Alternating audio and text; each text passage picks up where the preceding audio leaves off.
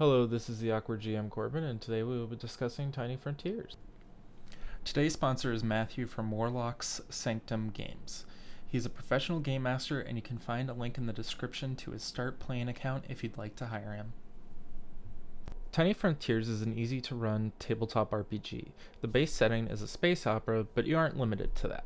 The system uses normal 6-sided dice, and if any of the dice come up 5 or 6, you succeed. Roll 2 dice for most things. If you're a master at it, roll 3. If you have disadvantage, roll 1.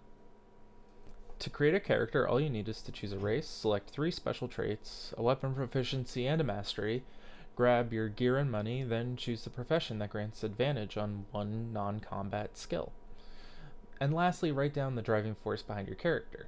By the end of character creation, your character sheet should be able to fit on an index card. If you don't like the alien races provided in the book, feel free to rename them or make your own. The system is quite flexible and works very well as a palate cleanser in between D&D campaigns.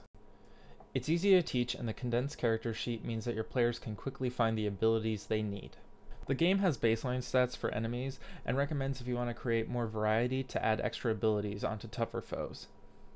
The game comes with additional micro settings such as space pirates and salvagers, but I like to make my own, so I ran a Power Rangers game. The system worked well with a battle map. Combat took less than 30 minutes for me to run, even with a lot of enemies. Not much else to say. I think character creation was very quick, and we started playing that same day. I hope you will give Tiny Frontiers a try if you're looking for a nice palate cleanser between games.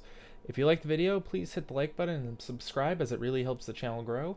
If you'd like to buy me a drink, please send a couple bucks my way to my Ko-fi account. Thank you so much for watching, and have a good one.